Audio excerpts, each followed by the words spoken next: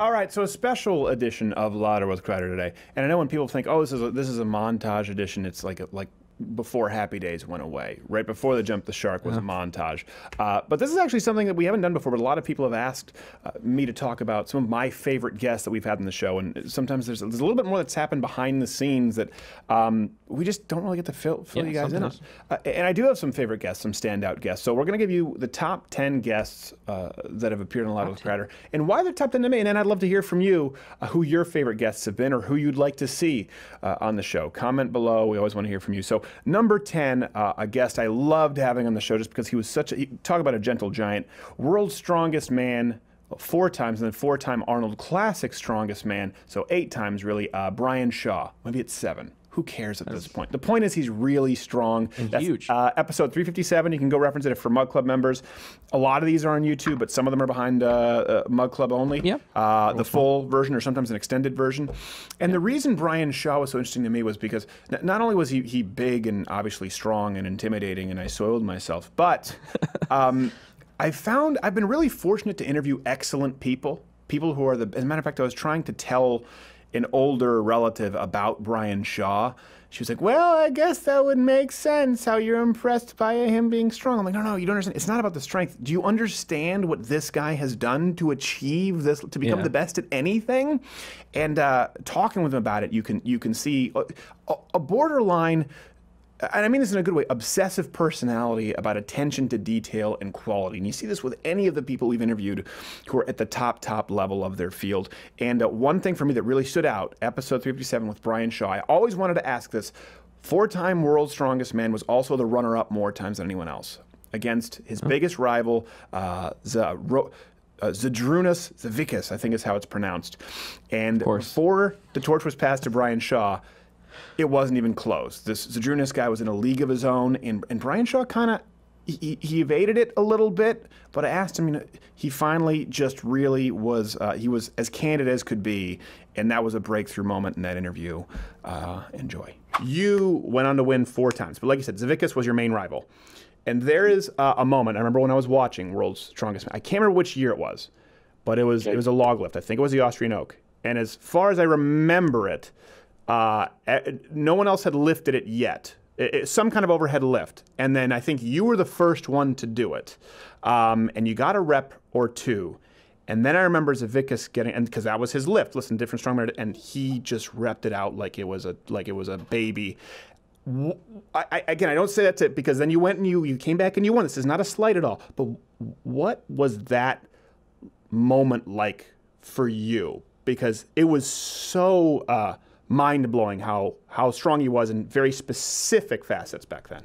Sure. We, I mean, there was, I don't know exactly what moment you're talking about there, but there was definitely times where he had events, especially with the log, because that's, I mean, he's been pretty open saying that's been his favorite lift by far overall. And so he had those moments with the log, whereas I had kind of those moments with lifting stones, which is more of kind of my specialty lift, where, he couldn't do those things. So in a lot of ways, I think that's what made our rivalry great, is that he had different strengths than I did. And it was always trying to keep up, for me, keep up with him the best I could on like his best events. And then the same for him. And I think that we forced each other to get better, which made it, it made it great, really. Yeah. It really was an era that was very fun to watch. And I just asked because I always wondered what it's like to be like the strongest guy everywhere you go. And then in one event, one guy is just, you're like, oh, I like it for a little bit. One word is frustrating. I don't like any. Yeah, I never liked that. It was, because you put all this hard training into doing it. And then, if you go and have an event like that where he would do so well, and I had trained so hard to be better at it, it was just kind of like, man, you walk away frustrated from moments like that for sure. Still pretty strong in my book. Number 9, this is going to be one that might surprise some people. The first time Nick DiPaolo was on. And this is episode 73. It was just a big deal for me because he's one of my favorite stand-up comedians ever. So I grew up watching him. And as a matter of fact, when I used to watch him, I would almost feel bad about myself because I thought, I will never, ever be able to achieve with it. I will never be as good of a stand-up comedian as Nick DiPaolo. I did that. I did that one. In art, I would whenever I was drawing when I was younger, I would always like look at like the best, and I'd be like, I'm never gonna get there. Like I'm just gonna quit and start smoking crack.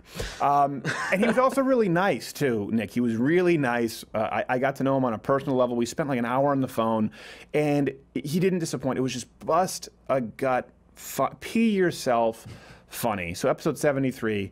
It was hard to even pick. Just take your pick. Nick DiPaolo, hysterical. It was me basically meeting one of my comedy idols. Do you follow mixed martial arts at all? I know you're a sports guy, but do you follow like the UFC? I choked out my wife last night. Like, here's a good example. Hillary, at that black radio station saying that she had hot sauce. Oh, my gosh. We ran with that. We had that on a loop like a morphine drip. That's the best way to lose votes with black. She was pandering. Everybody in the room know it. When they said, what are you carrying in your purse? They would have had more respect for her if she said, well, thanks to your people, I carry mace. and You are right in that mix, but yeah, Klein and Carlin and obviously Cosby until, the kind of whole rape thing. But there are people like... What happened to Cosby?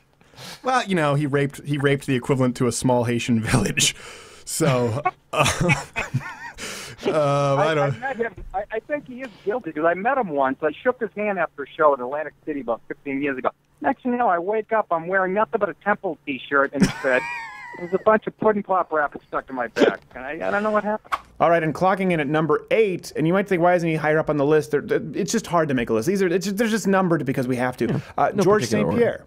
George St. Pierre, episode 134. Not only is he my favorite fighter of all time, if I had to pick one, would probably be George St. Pierre. And of course, because I'm from Montreal, and I know a lot of people, their eyes are glazing over. Oh, UFC fight. It's not about the sport of fighting. It's not about the UFC.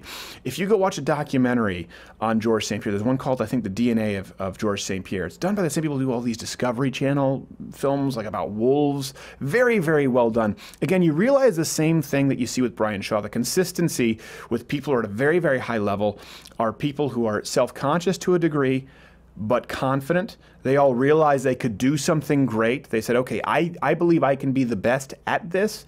And then the level of discipline that most people will never fully comprehend. But my favorite moment from this, in episode 134, George St. Pierre. So he was on the program. We couldn't get Skype working, so he called in. And there was a special that he did on the UFC Countdown where his French-Canadian mom in French was complaining when the cameraman came in saying, don't show them my dusty basement. So George St. Pierre is known to be a little bit robotic or stiff because he's very professional. A lot of people don't realize it's just the way French Canadians are. It almost seems like a fake accent. That's how half of my family sounds. And the moment that stood out to me was when my mom asked George St. Pierre if the basement was still dusty. And if you can speak French, it's hard to fully translate. You can read the subtitles, but he relaxes and he actually goes into talking and almost justifying, like, no, the thing is, my mom was just upset about this, and and it became a really personal conversation between my mom and UFC legend, possibly the best combat athlete ever, George St. Pierre, episode 134. Can I ask you, ma mère, she has a question for you in French. Can you take one question? Yes. She's a super fan. Okay, ma. Allô, Georges, je suis probablement un de tes plus grands fans. Je t'adore. Hey, man, plus proche à le microphone. Là. She's freaking. She's nervous for people watching. Get up close to the microphone. OK. So, j'ai regardé un reportage qu'ils ont fait sur toi. Puis, ta pauvre mère était bien insultée à cause de son sous-sol, que quelqu'un lui a dit qu'il y avait bien de la poussière. Puis, elle a dit, c'est pas de ma faute, c'est parce qu'ils l'ont pas fini. Fait que je veux savoir s'ils ont fini le sous-sol pour ta mère. Non, ils n'ont pas fini parce que le sous-sol, en fait, on le garde comme une salle de jeu pour les enfants à ma sœur. Ah. Donc, on ne sait pas encore. Les enfants vont grandir un jour. Donc, si on décide de mettre des chambres ou d'autres installations, ben il va falloir le changer dans quelques années. Donc, c'est pour ça qu'on le garde comme ça, parce qu'il y a un punch-in bag, il y a des trucs, des jouets pour les enfants. Donc, si on décide de le changer, ça va être de l'argent perdu pour rien. It's She asked me about the. Yeah, also she was asking about about the basement because your mom. By the way, for people who don't know, this is such a French Canadian thing. Georges knows this. Like French Canadians, they keep their houses so clean. Jared, you know that with my mom. She's like she can't handle it. And Georges St. Pierre's mom was so mad in a special that they showed a basement which was dusty. So my mom asked if it was still dusty, and Georges said yes because they're keeping it as a play area for the kids, right? Yeah, you keep it for the kid because there's like it's like a playground for the kid. But if we finish it and we make like rooms and the walls and everything, right now it's going to be useless because we want it to be for the kids, for my sister's kids. But if maybe in a few years when they grow up, I guess my parents are gonna be willing to change. I even offered her to pay for the renovation and everything, and she convinced me that right now it's a bad idea. So. Just because she doesn't want to have to clean it up again, because French Canadians clean up everything. As you're finished eating, they clean up the plates. She was very insulted that they say it was dusty basement, but you know, it is my mom. My mom is like that. She wants everything be looking good on camera and this. That's it. My mom, we were sitting there watching the special, and my mom's like, she's like, poor woman. I'm like, Mom, are you not watching the greatest fighter of all time? The countdown is about him fighting. And she wouldn't stop about the dust in the basement and how bad she felt. It was about the dusty basement, not the fighter. No. But then she watched the fight because she's like, I want to watch him. His mother care about the dust in the basement. I'm going to watch to support him. So you never know how you'll get a new fan. That's funny. By the way, the basement is still dusty. Number 7, Thomas Sowell. This was episode 310. And, a couple of reasons why. First off, this was the first of the sort of newer media new school podcast to have Thomas Sowell on. He didn't do it. He's notoriously difficult to book. And then after he did this, he started doing some more shows, I believe, and really enjoyed his experience. He was just really, really easy to work with. And when it comes to economists, you'd be hard-pressed to find someone more prolific than Thomas Sowell in our generation. I grew up on him. He's a huge part of my worldview and how I've learned economics. And he's one of the number one recommendations. I've talked about John Stossel, Thomas Sowell, and of course going back to Adam Smith. Going back to that, it's a little bit tough. It's kind of like going back and reading some old-timey. Thomas Sowell brings it to now, and it's tough to pick a moment. But what was really great about Thomas Sowell was I didn't expect this. You could see him loosen up, and he was a lot of fun. He was a lot of fun. He was very down to earth, and I think we got to see a side of Thomas Sowell that you don't often see. So this is episode 310, Thomas Sowell. How does it feel to be arguably the most influential, certainly probably the most influential conservative economist of our time? I know you have to be humble, but has it set in? I mean, because you're that guy. Well, I never contradict the opinions of people who say good things about me because there's so few of them. But I really don't try. It would be impossible to be objective about oneself, and so I never try the impossible. Could you maybe expand on more so the myth that if not for discrimination, society would have equal representation in careers, income, education, and incarceration? Because that's the huge main tenet of leftism that's taught on campus. If not for discrimination, we'd all have these equal representation outcomes. You put your finger on the key assumption on which it's like the keystone that holds up the whole structure, and you remove that, and they don't have very much. Age is one of those things, but what people desire to do matters. Right. For all I know, I might have been born, with genes that would have enabled me to become another Rudolph Nureyev as a male ballet dancer. Okay. If I was, it was a total waste of genes. Right. Because where I grew up, nobody ever thought about, no guy has ever thought about becoming male ballet dancers. So it doesn't matter what their abilities were. It doesn't matter whether there was opposition or the gates of opportunity were wide open. They weren't going to become male ballet dancers. But what people want to do is huge. All right, number 6.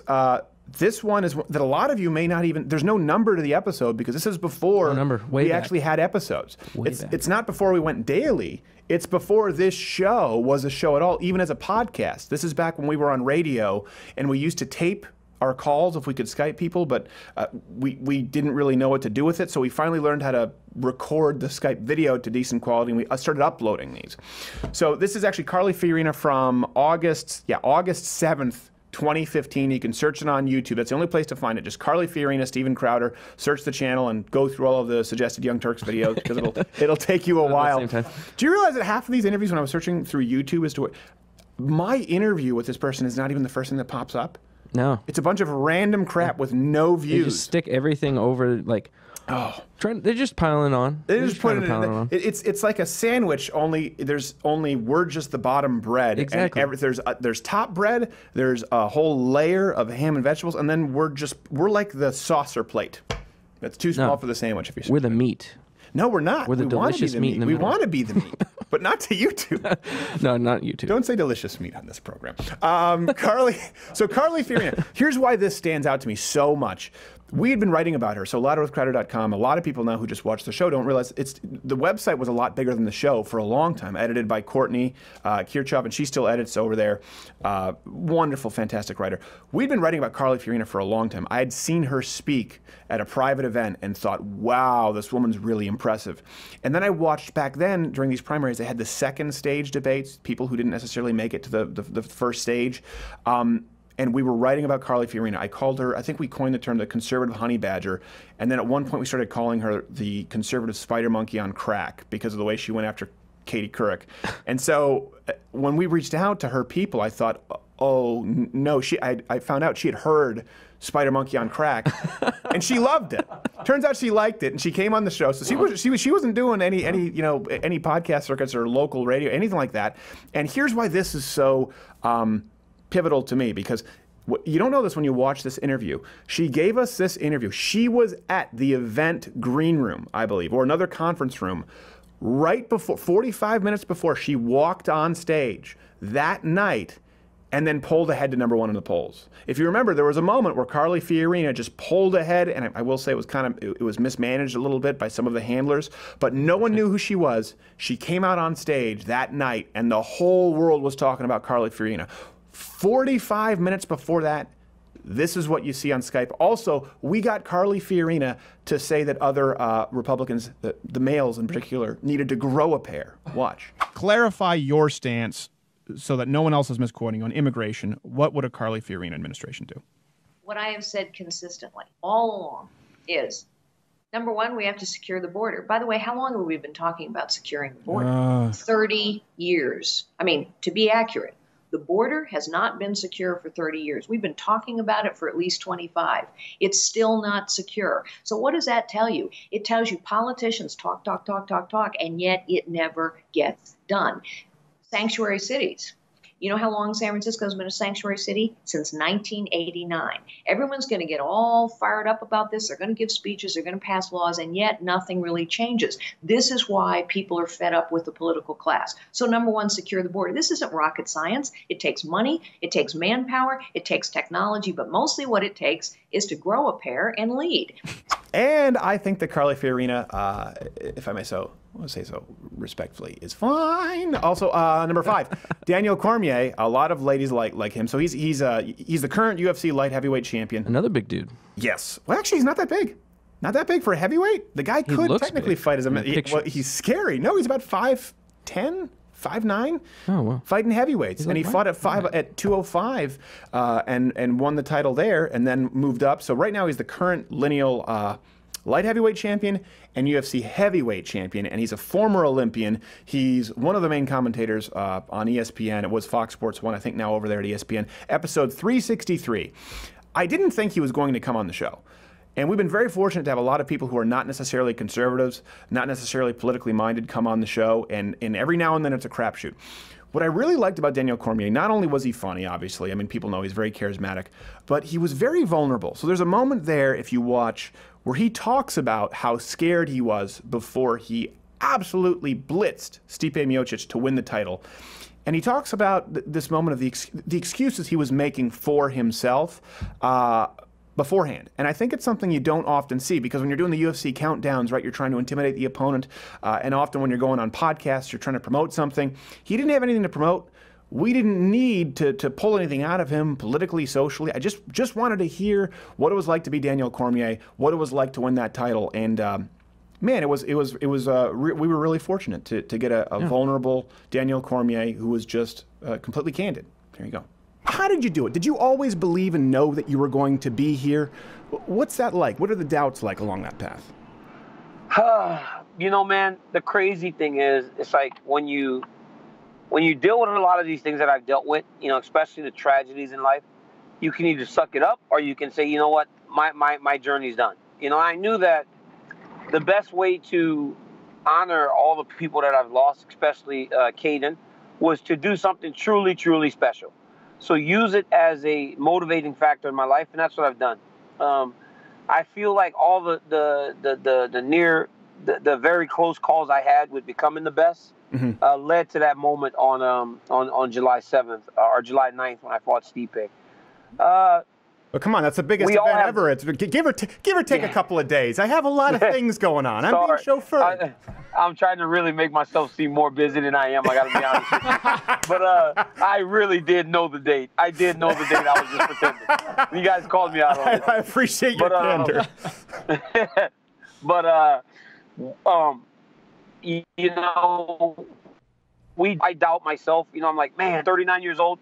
You know what the craziest thing was? Like, before the fight with Stipe, being that he was the guy that defended the belt 3 times and he was the most successful heavyweight champ of all time. Yeah. I'm in the back in the locker room, and I'm walking back and forth, and these are thoughts that I'm having to myself because my coaches and teammates are all excited.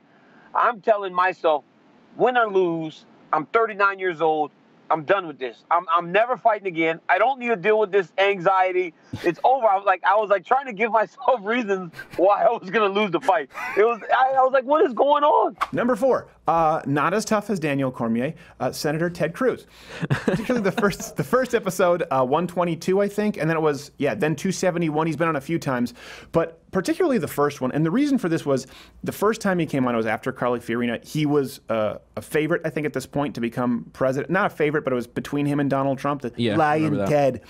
And it was a side to Ted Cruz that no one had seen before. We got so many comments like, I used to hate Ted Cruz. And then I saw this, and I realized he's actually a likable guy. And that's one thing I think that this show has provided, or at least I'm really grateful that we try to provide the opportunity to guests to let their freak flag fly, right? That's the opportunity. For Ted Cruz, I know he has to go on a debate, and he has to be professional, he has to be buttoned up, and unfortunately he has like an audiographic memory is what I've heard, where that's why everything sounds like it's, but he's just that way. You can hear, when we talk to him off air, he's like, well, next time maybe we can grab a like, is there a consultant here?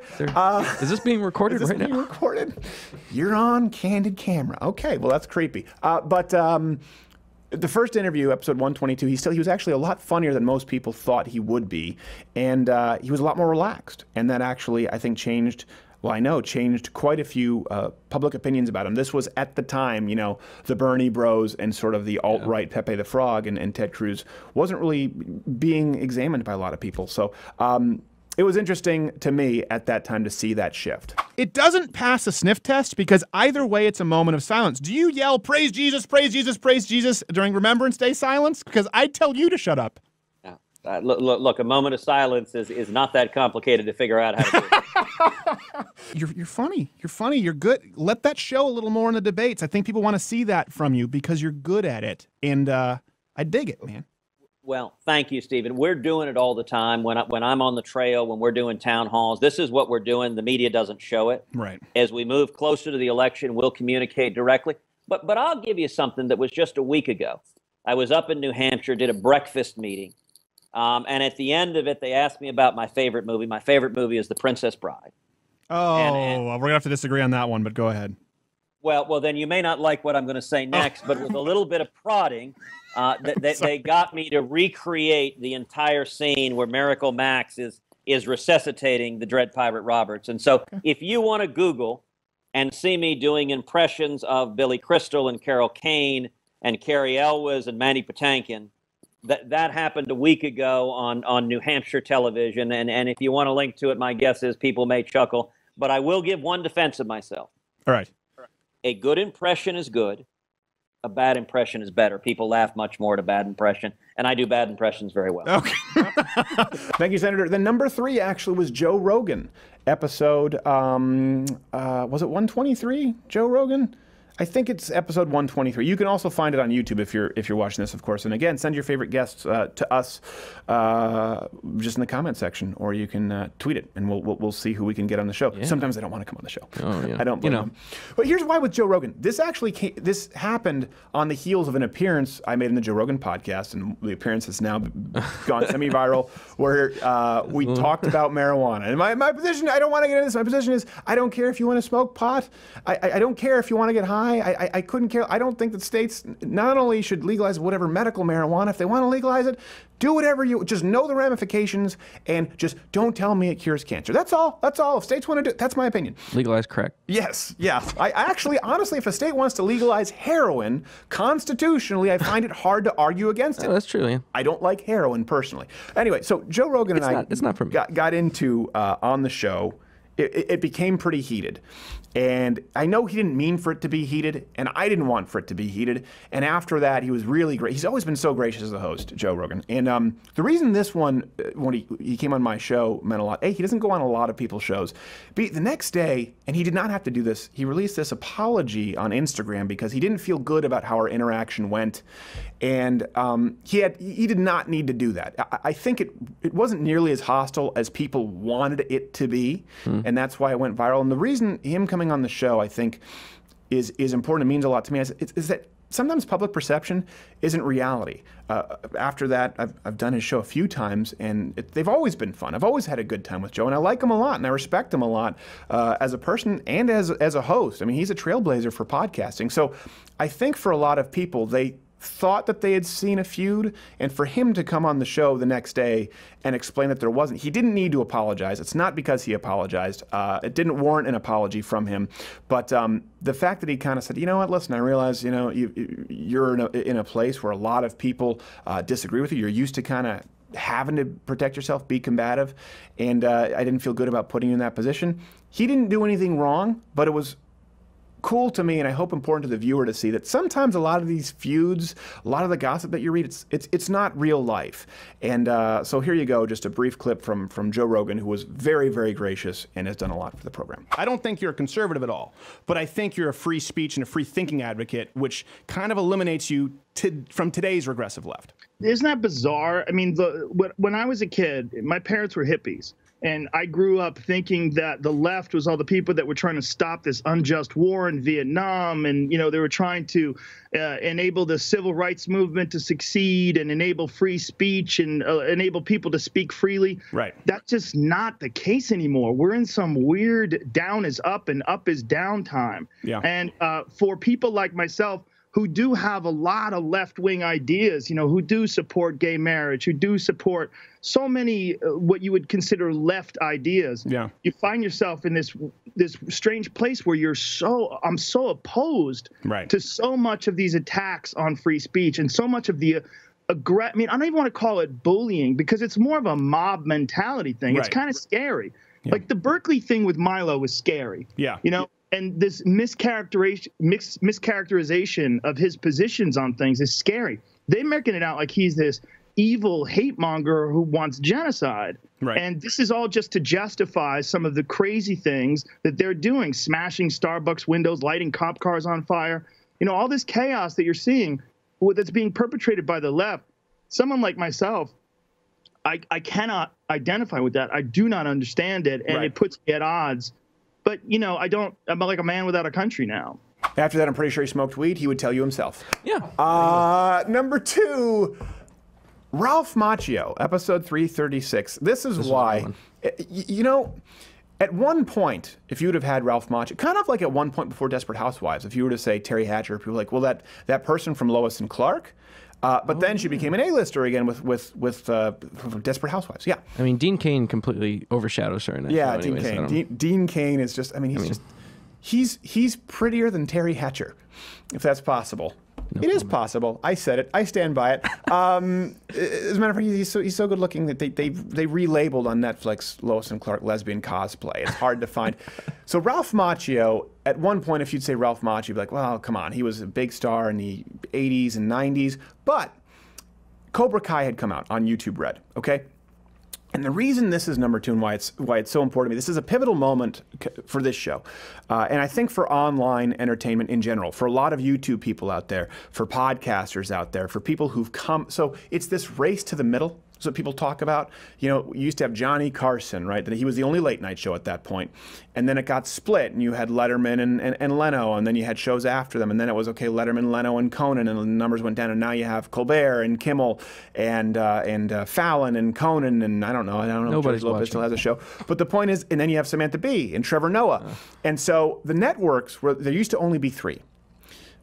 Then cable fragmented it, and their numbers have been doing this. At the same time, people who started online, YouTube, I mean, you can go check out I think my YouTube channel's been up since 2006. We didn't really upload anything back then.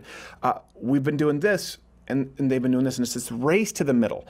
When we started this show, you know, there were a lot of people who wouldn't come on the show, and rightfully so. And if they still don't want, rightfully so. I wouldn't. But it was so interesting. So Ralph Macchio is, I don't know his political persuasions at all. But what was interesting to me was at this point in time, we've said we're never going to have the ratings of I don't know, American Idol or Johnny Carson again. Well, actually, they do exist. They exist in the show Cobra Kai, YouTube Red. I think it was 30-something million. Yeah. A show? Yeah. I had It was a heard good 36 show. million. Yeah, 36 million people. It's a good show. It's a great show. It's a really, really good show. So not only do I love the show Cobra Kai, I highly recommend it. It's one of the few sort of comedies in recent memory that I can say works really well. Not only am I a Ralph Macchio fan, not only was he a good guest, but this was an interesting flip where at one point people who would be on ABC, CBS, NBC wouldn't come on a show like this. And now they would kill for the ratings that Cobra Kai was getting. And Ralph Macchio was the lead-in because he saw the value in reaching out to the audience who supported him with Cobra Kai. He came on this show. So it really was a changing of the guard. So episode 336. And one thing, too, a moment here that I really enjoyed was a lot of people don't realize Ralph Macchio is a really good actor. It's overshadowed by a lot. He's a really, really good actor, and so I wanted to ask him about a very specific moment that struck a chord with me in Karate Kid, and he told me off air that he really appreciated it, and I know it touched him, and I'm very grateful that he's been on the show. Ralph Macchio. It's such a great job for people who don't know what they're watching, because a lot of people, they just watch films and they see it from an entertainment standpoint. That's one shot. You're conveying a lot of different emotions. Anger to helplessness, to wanting to go to a karate school, the losing it in your voice. I always watch that scene and say, people don't realize how well performed this scene. How many takes did that take? And how did you get into that headspace? Because it really is something incredible to watch. Well, first of all, thank you very much. And it was even nice to just revisit that audio-wise, because you know, we watched this film a bunch of time over the years. That's the great Randy Heller also playing Mrs. LaRusso, who is a nice, without making spoilers, it's a nice Easter egg, and I just gave it away in our series. And we're hoping to have that role and other actors from back then, back in the future of the Cobra Kai show. The scene, we did it a bunch of times. Some of it was because the camera, some of it was on me, some of it was on the camera. We didn't get it perfect every single time. And I think if you actually watch that take, if you really analyze it, there's one point where the Steadicam just does a little bit of a wobble. Am I there? It should be back. There we go. Okay, there's that wonderful point. Okay, so continue. You're saying the camera got a little crooked. Right. So the camera got a little. It had a little wobble in it, and by technical perfection standards, you would say, let's go again. We have a little bit but the performance, credit the director. You always go with performance because that stuff falls away. Right. That stuff you don't notice. I think that scene did have a lot of levels. I mean, the whole, I hate this bike, this stupid bike. That was all John Avildsen saying. When you walk up, I think he was trying to help me get to that level. Yeah. And he had me walk down and keep throwing. He said, just keep throwing it in there. He said, go back, do it again. And he had the camera rolling, and I had to do it like 3 and 4 times sometimes per take, just pick it up. So many times he said, take it out again and do it again. And I think what he was doing, I'm sure what he was doing was getting me to that place of frustration and build all that level of emotion. The line when he says not at the Y at a real school was basically Ralph Macchio forgetting the line and figuring it out as I'm going. At a good school. I know what it's and so that. You know what's funny? We quote that in our house all the time. When I was a kid, like if we had a problem or something, I'd be like, "I gotta take karate, Ma, not at the Y, at a good school." And it was that's right. No, it's sort of a line great. In the house. I think it's a credit to all of us working together. A well-written scene, a fantastic director, a beautiful and wonderful actress to play opposite. We had a great chemistry together, and it's just one of those that we caught on film. You know, it doesn't always happen. And he's still cute as a button, Ralph Macchio. I bet you Elizabeth Shue still get herself a piece of that. Now, the number one interview.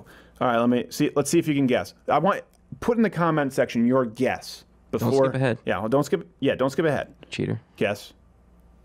5, 4, 3. Okay, you've guessed. Then come back and let me know if you were right. The number one interview that I've ever conducted on this show that stands out is not a celebrity at all. Stephen Willeford.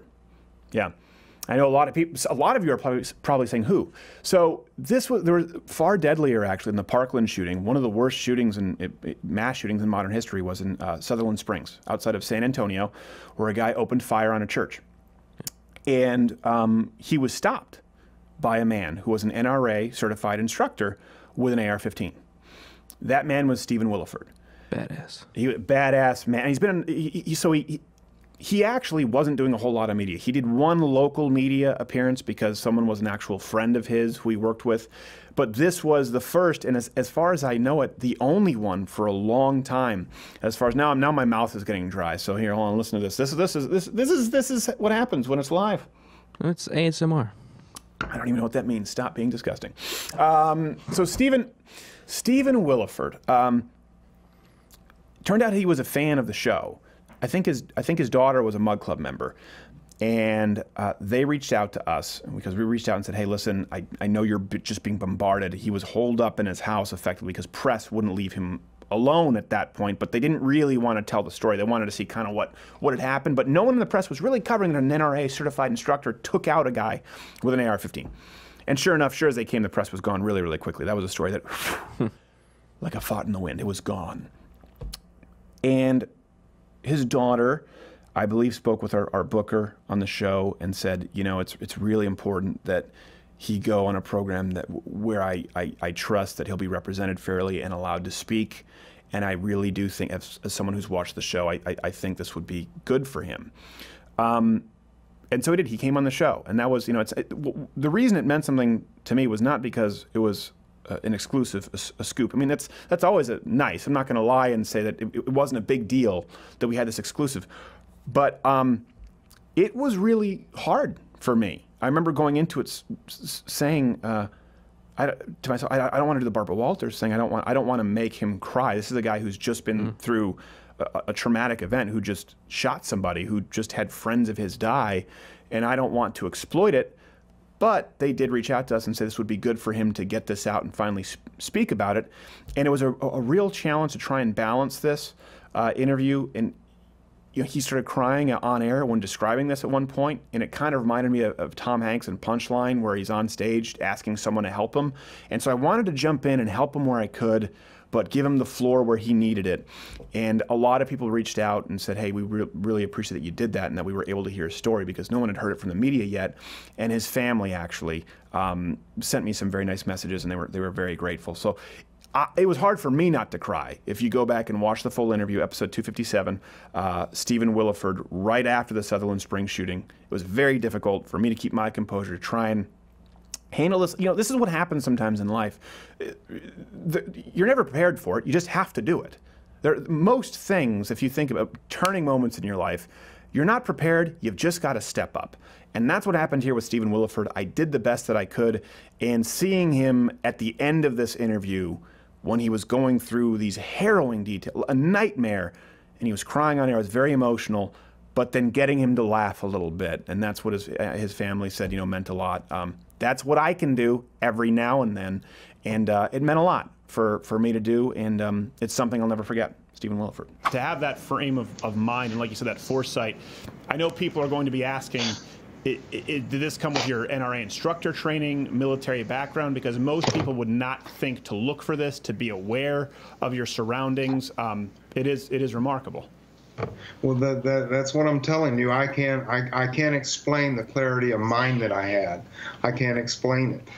And not only that, but I was using the neighbor's Dodge pickup truck. He had a 4-wheel drive Dodge pickup truck in his driveway, and I was using it. All he had for a shot for me is my head, because I was behind the truck and using it for cover.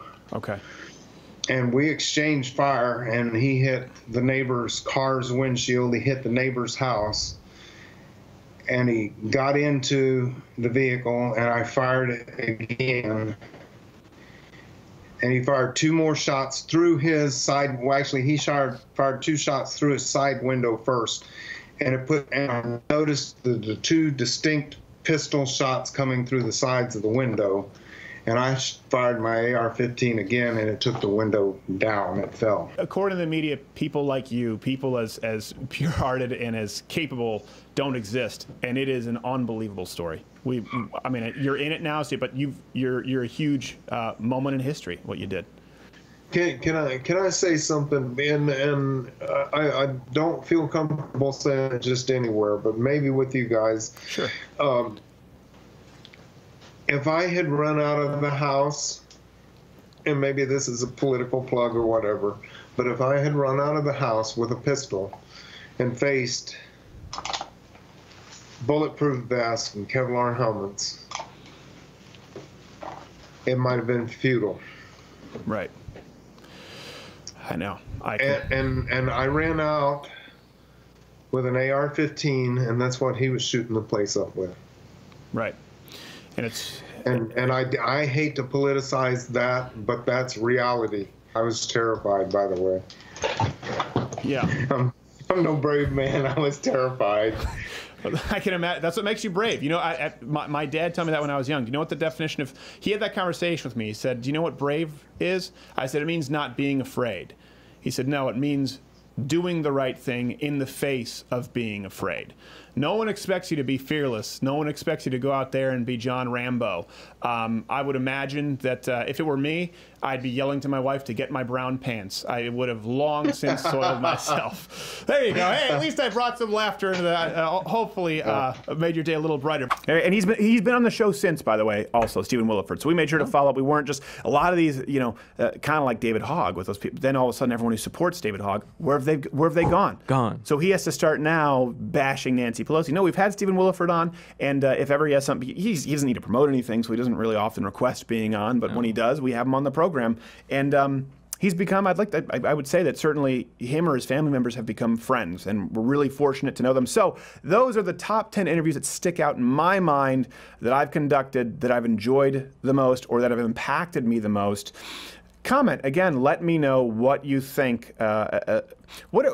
What interviews stand out to you? What were your favorite, or which interviews maybe made an impact on you that changed your course of thinking, or maybe inspired you to do something that you thought you would never do? Comment. I want to hear from you, because that's a big part of this show. A big part are the guests, and man, they change people's lives, myself and everyone in the studio included.